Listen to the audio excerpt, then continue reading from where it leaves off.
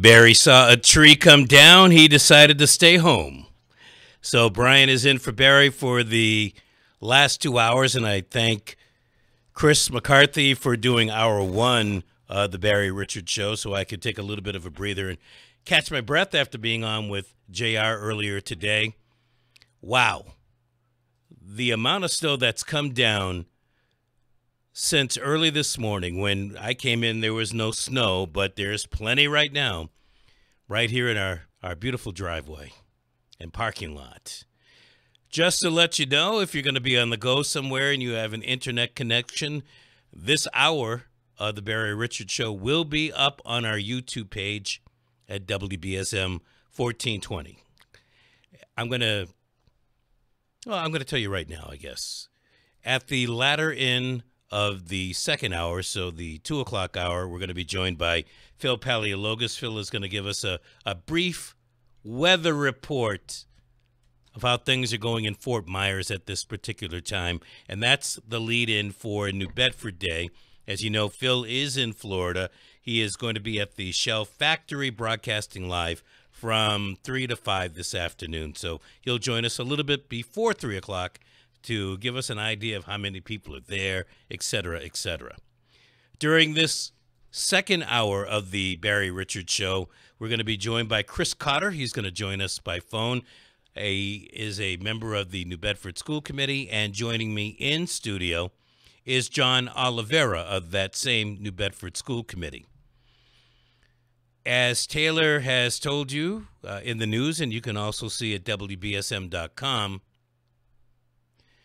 Eversource is reporting roughly 15,000 customers in the South Coast area without electricity. Now, that was at 11:30 this morning. The number could have gone up. It may have come down. My guess is, judging by the way the snow is blowing and the heaviness of the snow, there may be more customers without power. Acushnet, as of 11:30, had 580 customers without electricity. Dartmouth, about 1,450. Fairhaven, 320. Freetown, 582. Lakeville, 341.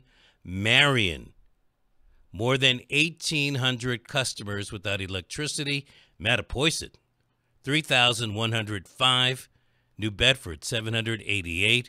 Rochester, 1,311. Westport, 282. Wareham, 5,086. And if you're on the Cape, over 60,000 without. Now, that's interesting. The Cape is supposed to have less than a foot of snow, but the wind, you know how the Cape is, wind from the left of us, wind from the right of us, they always get socked. So over 60,000 customers on Cape Cod without electricity at this particular time. Last evening, I was at the Keith Middle School for the New Bedford School Committee meeting. And if you need no doze to stay awake, I would suggest taking a couple of packs to a school committee meeting. Last night's meeting was a little slow, if you know what I mean. But there were a couple of issues of interest to me, and I'm sure to a few other people. It deals with school safety. One of the particular issues deals with, how do you protect the schools and the students and the staff in the wake of Parkland, Florida? Another one that came up, which may have taken a back seat, deals with some of the issues over at the middle school. Let's go to issue number one, because of the fact that it was during this time that I heard from one of the school committee members, John Oliveira, who asked, I believe, of either Mr. O'Leary of the school department or Jason DeFalco, exiting deputy commissioner of schools, superintendent of schools, a question of how many students are actually going through a training for some type of active shooter event. And the response was none. And John then stated that he believes that the students should be going through such a training similar to going through a fire drill. Now, to some of the people that I was sitting with, that made absolutely perfect sense. However, to members of the New Bedford School Committee, it didn't resonate the same way. And to be honest with you, I was a little surprised. One comment from committee member Josh Amaral, was that he feared training students might traumatize them. Traumatize them. Now, if I can quickly go into the background of John Oliveira, ex-military. Now, you know military people go through training and training and training so they can be asleep and know what the heck they're doing. Christopher Cotter, ex-military, current police. He knows the need and necessity of training. They still go through it as police officers, former school resource officer. So I was very, very surprised last evening when I didn't see any action by the school committee to move forward with making sure that students have an idea of what the heck to do when some maniac comes busting into the school wielding a knife or a gun or an AR-15, which is a high-powered rifle. Joining me in studio is John Oliveira. John, good morning. Good afternoon. How you doing? Good afternoon, Brian. And I'm glad you brought your son with you today. Absolutely. So, your thoughts about how that all went down last evening? Well, I think it was certainly something that needed to be addressed since the Parkland shooting. I've had numerous constituents, parents, staff people contact me regarding school safety issues. So it certainly needed to be brought up. There is still we're still working on some procedures in regards to the full ALICE train.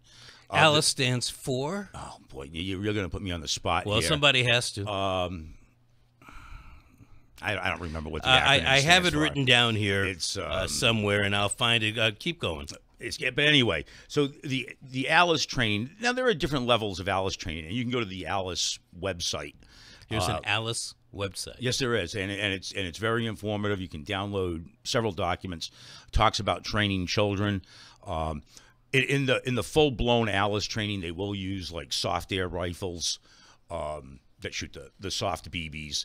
You don't need to do that in an element in the school when you're training the children, but you do need to make children aware, because the last thing you need is for them to announce that you have a shooter or you have an incident on campus, and the only people that seem to know what to do are the faculty. It makes things a lot easier if the children are prepared and they know. And I'm not saying this has to be a monthly drill, maybe once a year, maybe twice a year, similar to the fire drills. I don't think it's a traumatic experience. You know, my God, in the 1950s and 60s, we were hiding underneath desks because we were waiting for the atomic bomb to drop on us. I think that's really far-fetched. And this is, to me, is a life skill. Well, you know, you say you think it's far-fetched in the 1950s and 60s. It didn't seem that way, and that's why folks learned. Here's something else. Well, I'm saying far-fetched about being traumatic. Oh, okay, yeah. Got you on that. We go through fire drills. I would believe, I don't know the last time that there was a school fire, and I hope that there aren't any. But it has been decades. The chances of a school fire seem to be more prevalent than certainly an atomic explosion, premeditated, no matter what we might think of North Korea and things that are going on there. And even school shootings, as devastating as they are, still less than 1% of 1% of schools have seen a school shooting. There have been too many, but the numbers are absolutely low. But I'm hearing talk about let's arm the school staff, let's have more police in school, let's have metal detectors, et cetera, for something that happens to less than 1% of 1% of schools. Yeah, I understand what you're saying. And, you know, it kind of goes along with the TS, like, for instance, the TSA. And I'm a strong believer that 90% of what they do is appearance for the American public, to give them the warm, comfy feeling. And that's all metal detectors are going to do. What you need to do is we need to teach our children, number one, what to do in an emergency. Number two, we need our children to learn to identify the signs in people that may be having mental health issues. If you realize most of these workplace shootings and school shootings are usually someone from that school or that workplace. It's usually not somebody coming in it's somebody known from out of town. Yeah. And that's huge, is when we're able to identify a need in another individual.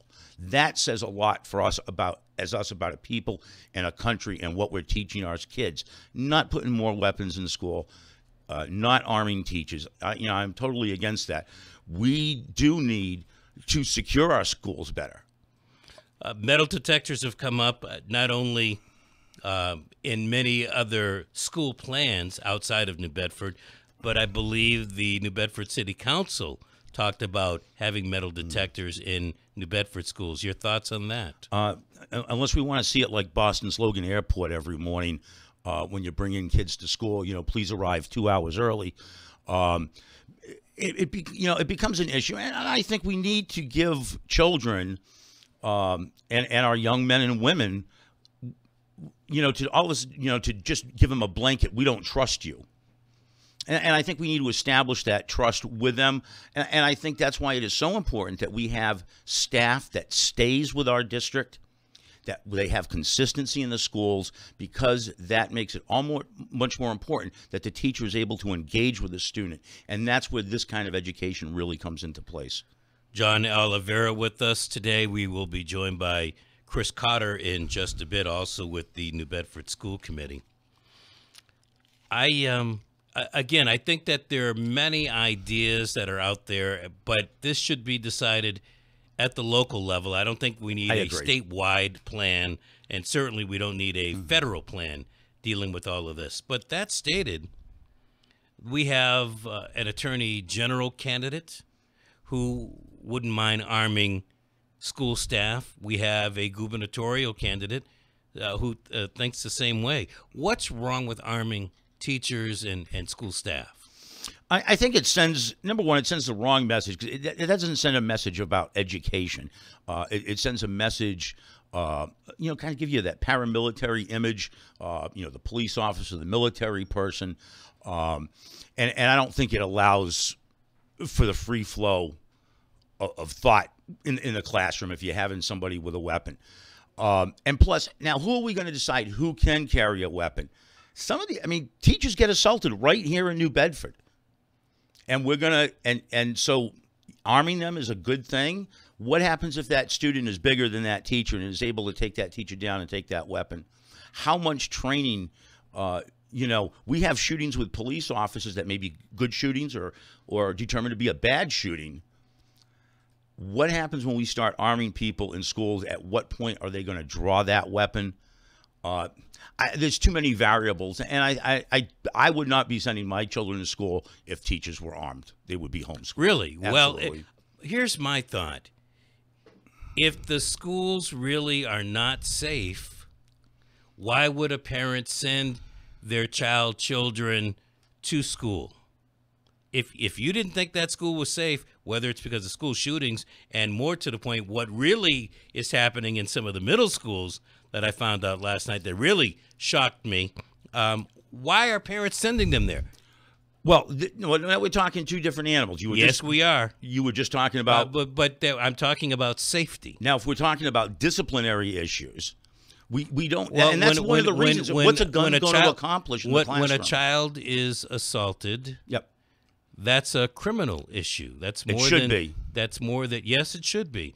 But that's what I'm getting at. More of that happens in schools, not just New Bedford, but all around the country, than a school shooting. Yet everybody's up in arms because of, it's a horrific event when there's a school shooting. Nobody knows about the gang violence in certain schools or sexual assaults that might be happening, but are certainly more prevalent than a school shooting. Absolutely, and those are very much kept very quiet.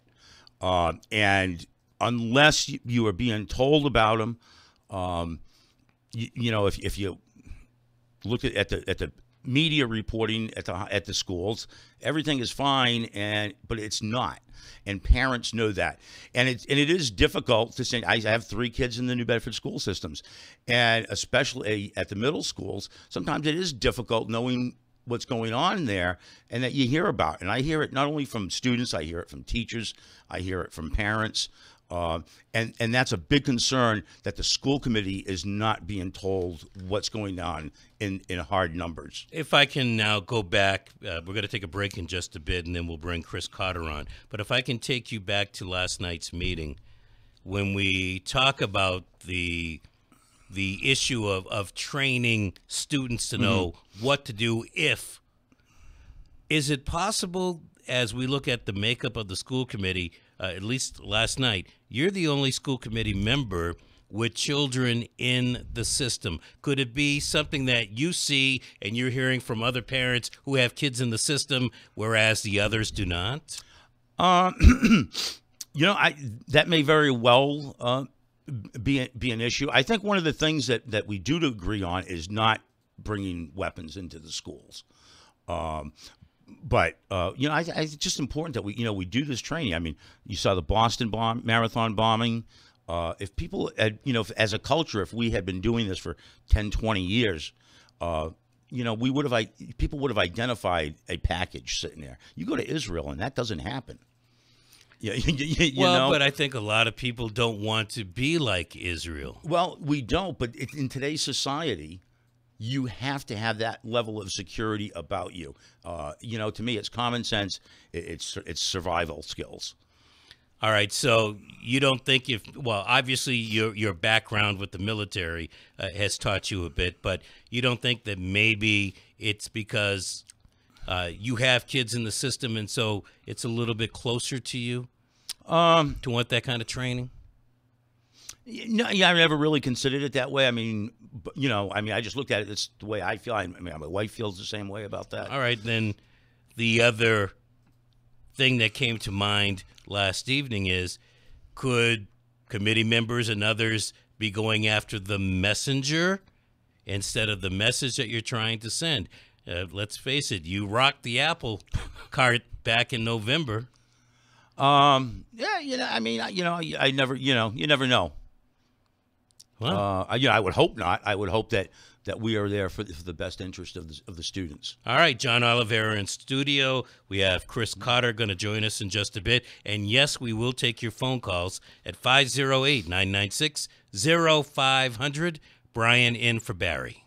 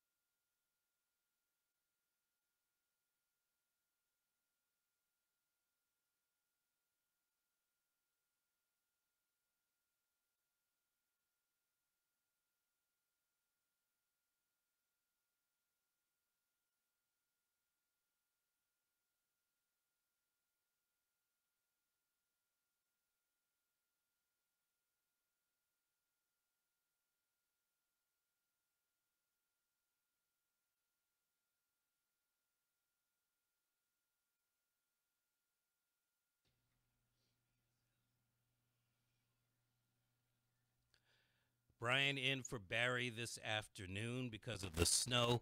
Phil is going to be joining us a little bit before 3 o'clock for New Bedford Day festivities. If you'd like to check us out on the internet, you can see us on the YouTube page. I have to thank Matt Coster for all of this because I would never get it up properly. So, Matt, thank you. But you can go to our YouTube page at WBSM 1420. In studio is John Oliveira.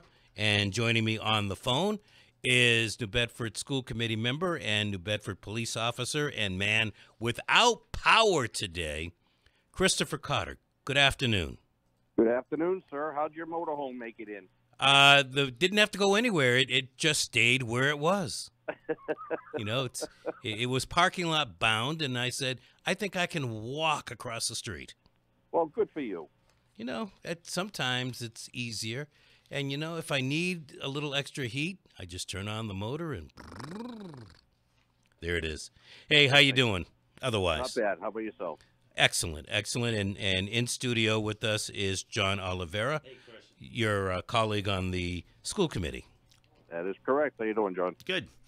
So I would like to get into the meat and potatoes. We spent a little bit talking about last night's meeting, in particular training students on what to do if there's an active shooter event. Nobody wants it to happen, but I have to agree with John Oliveira. I believe there's a need for kids to be trained similar to how we train them in case there's a fire.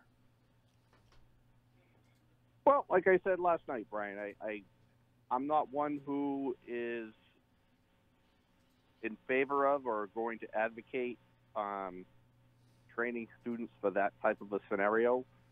You know, again, I mean, I think, you know, when it comes to fire drills, and I made this comparison last night, when it comes to fire drills, you know, kids don't take it seriously because they know that it's a drill. One person sees the fire truck outside the school, and then pretty soon everybody knows that the fire truck's there, and then when the alarm goes off, everybody just walks through and, you know, does the motion. I get you on that, but and you just said it, they go through the motion.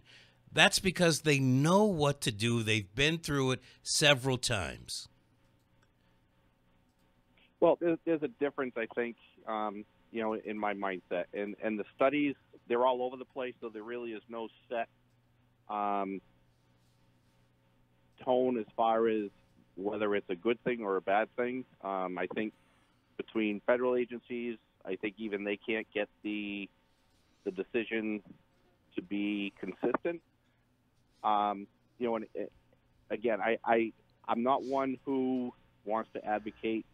And when it comes to a fire versus, you know, using an active shooter or whatever the case is, I believe that they're two completely separate. One is going to be a lot more, or would tend to be a lot more chaotic, because again, it's just a whole different scenario. So I mean, I really can't compare apples to apples on this one. I hear you on that. They aren't apple to apple, but when was the last time that there was a school fire? Well, I can ask you the same thing as far as we've had 2 incidents down at the Gomes School where we've had the fire respond to a situational. One was a small vent fire, and the other was another small fire with the boiler system. So, I mean, we do have some issues that we have, and that's worked. Okay, well, then let me ask you, I don't know that there's one particular remedy for an active event. What would you suggest as a safety measure or safety measures to make sure that the school and staff and students are safe? Well, I think the district is taking a look at ways that we can try to secure the buildings, maybe a little bit more. So I mean, we're going to do our due diligence to make sure that we're enhancing those safety features. There's no, and I said it last night, and I'll say it again now. There is no way to prevent a tragedy that has happened in Florida, Columbine, and the several other schools. There's no way to prevent that from happening with 100% guarantee. All we can do is make sure that the responsible adults that are in our schools have the tools necessary to make sure that they're doing what they can do to ensure the safety of our children. But we also cannot say that these teachers and staff members that are being trained are going to respond the way they're being taught. It's human nature. There's a human nature element that we can't predict. I can agree with you on just about everything that you have stated during that particular segment right there. But I like to look at numbers, and numbers can be read in many different ways. But I think we can all agree here that when we look at a school shooting, less than 1% of 1% of schools have had a shooting event. I don't think anybody can argue that number. And hopefully there are never any more. But you brought up something last evening. I'm not sure if it was in front of Dr. DeFalco or this other gentleman, O'Leary, and the middle school teachers about school safety when it comes to, fights in the hallway, sexual assaults, etc.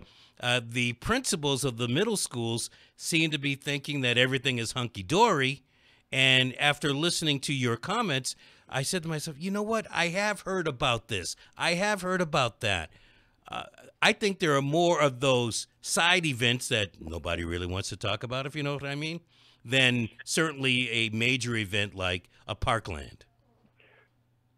Well, it was not myself who brought up the particular or specific incident that was being referred to. That was Mr. Oliveira. Yeah, that was me. I don't have the facts on specific incidents that are occurring in the schools as far as certain incidents of bullying, fighting, what was referred to as sexual assault. I don't have that information. So that information I'm not going to take for full,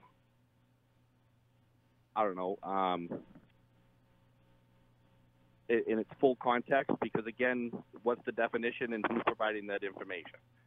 As far as the minor, what I referred to as the 5% that of the student body that may be causing the havoc and disruptions in the classrooms, that I think is a good, safe number to say that these are the ones that are causing a disruption in the school. But to what extent, I don't know. I'm not asking for specific information other than hearing from students, teachers, staff members, that there is a problem in 2 of the 3 middle schools that I can say that I'm hearing from.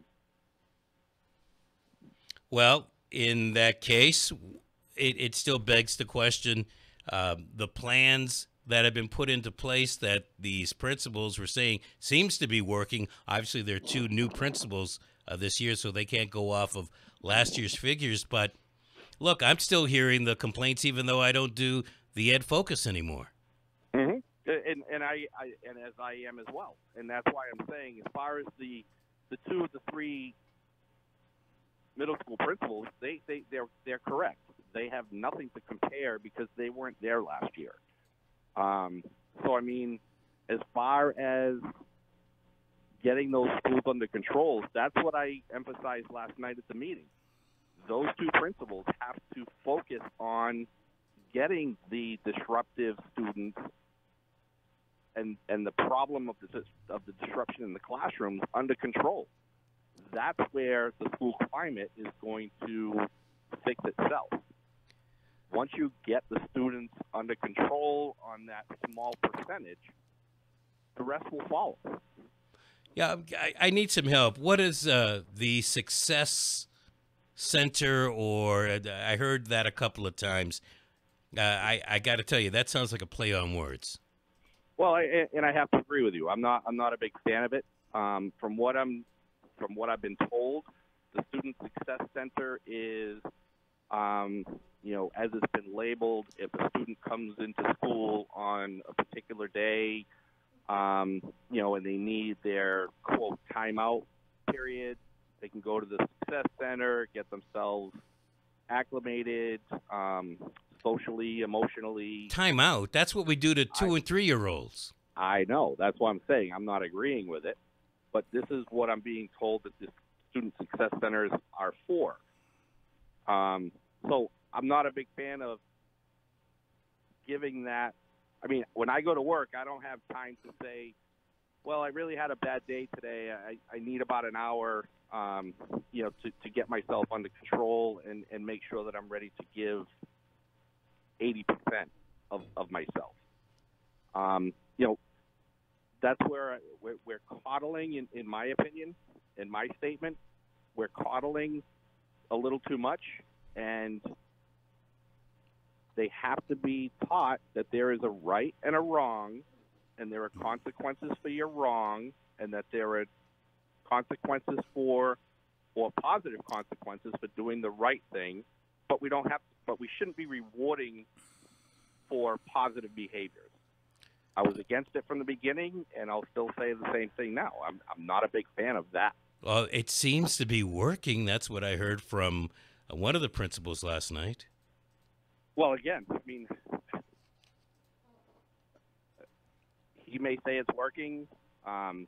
What is there to compare to? Because again, we really don't see any specifics other than, okay, so the conduct card or office referrals, whatever term they want to use, have gone down. Yeah, I hear that. I have to say I'm mocking what I heard, because basically hundreds of students are earning rewards for achievement and behavior.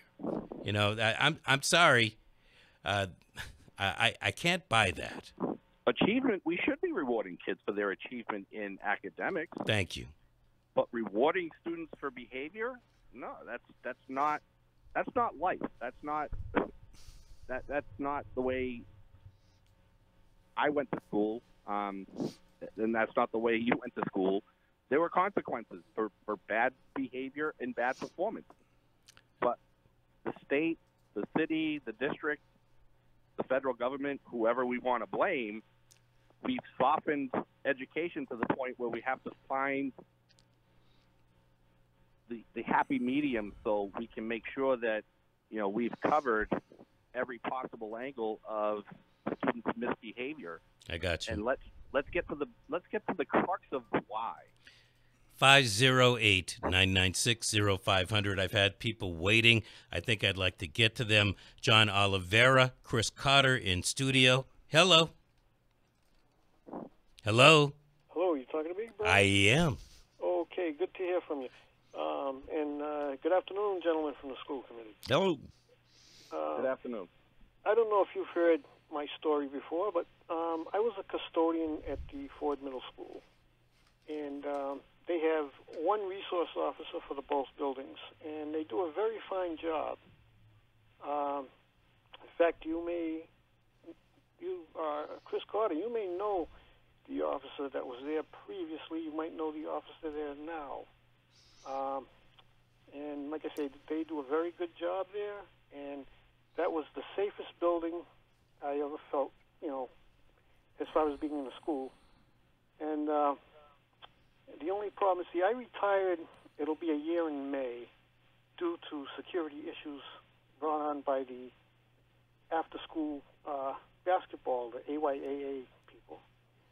The adults were worse than the kids. The adults like to keep the door open between 5 p.m. and 9 p.m.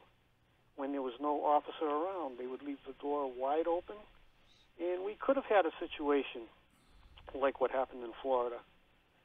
at the time I was there. And when I reprimanded the coaches on it, I was suspended for 2 days without pay due to our illustrious business manager at Acushnet Middle School. And then I was forced into retirement. Wow. Either of you two want to respond to that? Thanks for the call. Okay. I think a big thing, and this gentleman brought it up, and I know the administration is working on it, is procedural issues and ensuring that procedures are followed. But that goes back to educating the children as well, and the parents of the children. And it's a culture change, the way I perceive it. It's a culture change you have to have in your mind about security issues. Chris, quickly. It's security issues, and again, it's an after-school issue that this gentleman referred to. So that in itself should have been something contractually as far as the rental of the school. That should have been something that the business manager in that particular district should have addressed. Gotcha. And I can't really answer based on what information he provided. We continue on the Barry Richards Show. Hello, you're on with John and Chris. Hello, can you hear me all right? Excellent. Well, I got to say, Brian, John Oliveira, that's a great idea because training is a great thing. Hope they never have to use it. And in the Florida scenario, the kids that went to ROTC were the ones that helped save a lot of the kids. And I think from listening here, your second guess, I lost all due respect, and when that's all due respect, because I can smell politics here to beat the band. And John Oliveira, you're all alone, and you better be real careful. And the other guy that's on there, I used to have respect, but I don't believe it. I think you're in bed with the mayor and the rest of them, and you're being extremely political right now, because as an officer of the law and someone with common sense would absolutely know that training on one of these shooter situations, and I'll tell you right now, I was listening to your language, and it was all over the board. I wouldn't want to be interrogating you for some kind of crime because you wouldn't look good. And that's just my opinion, and I'm disgusted, and I'm going to hang up right now. All right. John, thank you. You're all alone. Be careful because these other guys are out to get you. Chris Cotter, you got to respond, I guess. Well, sure, I can respond to that he's entitled to his opinion. My first question would be, how many school committee meetings has this gentleman been to see where the mayor and I are in bed together? That's certainly not the case. Bed of nails, maybe. I think Mr. Oliveira has good points. Where this gentleman obviously feels that you can't have ideas, putting them together and coming up to a mutual resolution.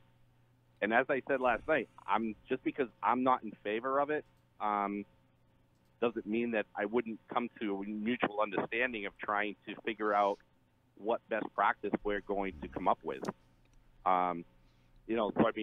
He's entitled to his opinion. Obviously, he doesn't know me from a hole in the wall as far as my own personal issues when it comes to, quote, his term of politics.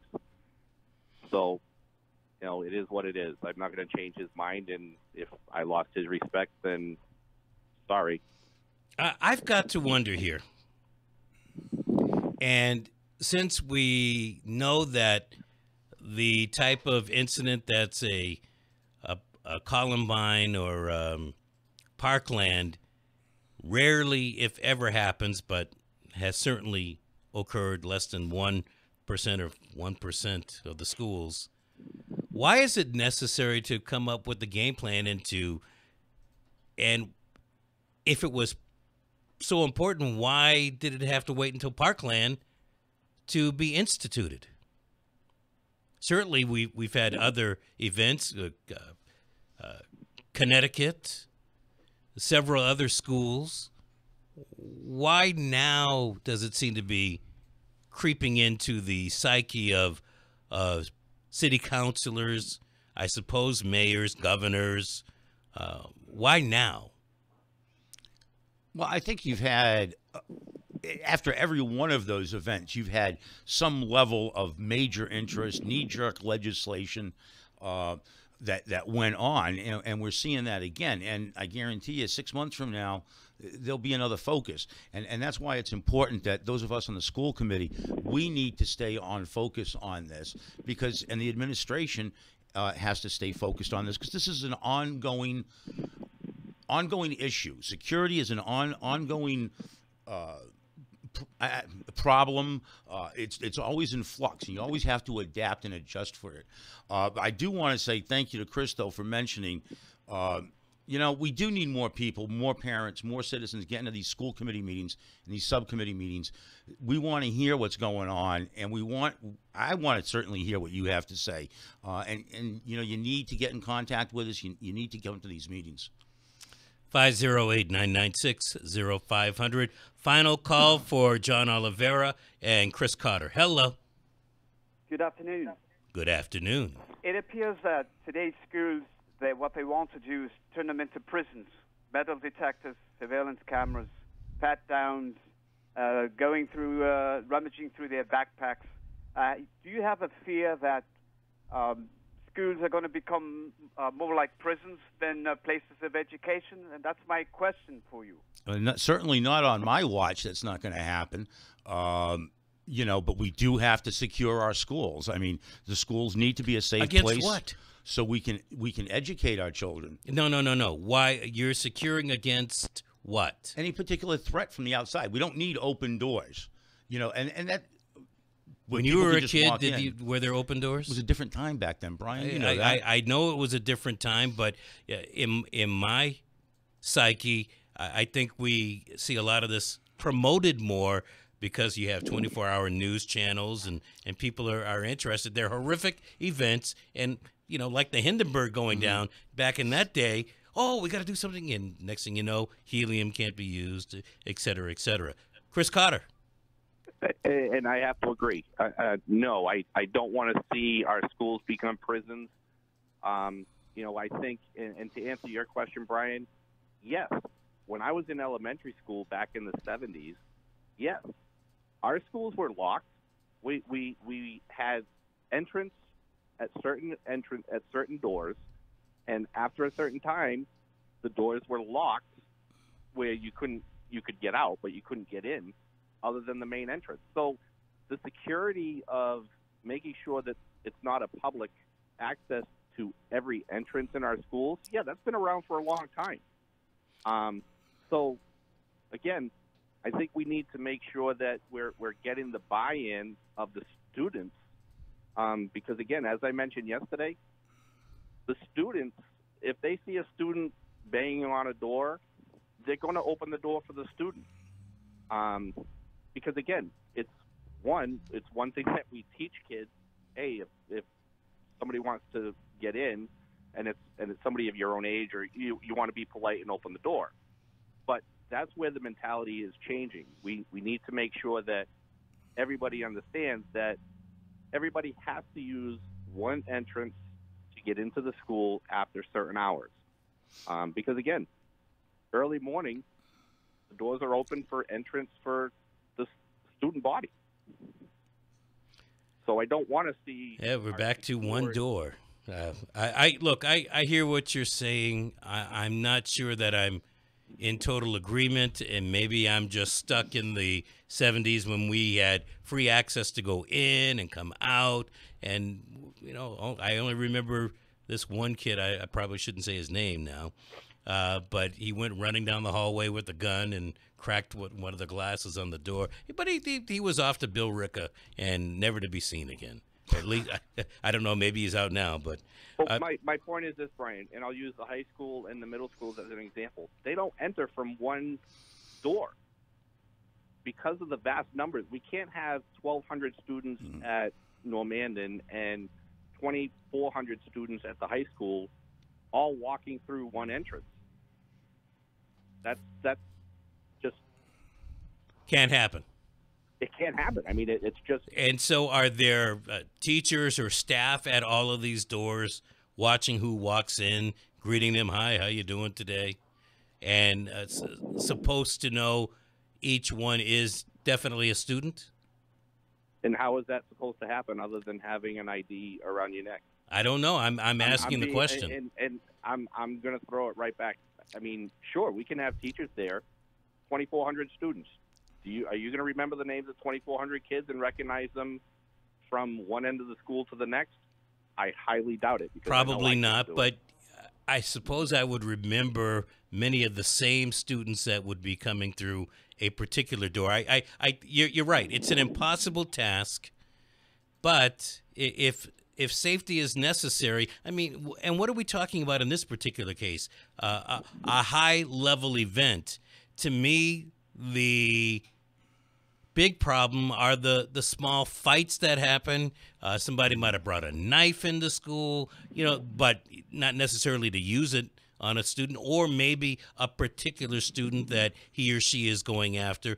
Those kind of events happen much more often than the Parkland, Florida type events. And so when we say, I was saying to your colleague John Oliveira, what kind of event? Because you would do something different for a Parkland type event than to stop gang violence, let's say. You're absolutely right. And the SROs at the high school are, in fact, aware of who the problem outside players are. And that's a huge advantage because they know what to watch for, and they're getting the information from several different areas of issues that have been occurring outside of school, inside of school, family issues amongst different areas, or whatever the case is. All right. I mean, I will say that you're right. We haven't had an incident at any of our schools, knock on wood. I pray to God that it never does happen.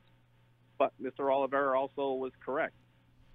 Our society is, and our political realm is reactional. They're not proactive. Parkland happened. Now all of a sudden it's in the limelight. True. Oliveira is 100% correct. A chair went at a teacher one day, and I haven't heard any definitive remedy for something like that. Chris Cotter, I want to thank you so much for being with us. I hope you get your power back ASAP. John Oliveira, thanks for coming in studio today. Hour 2 of the Barry Richards Show when we come back.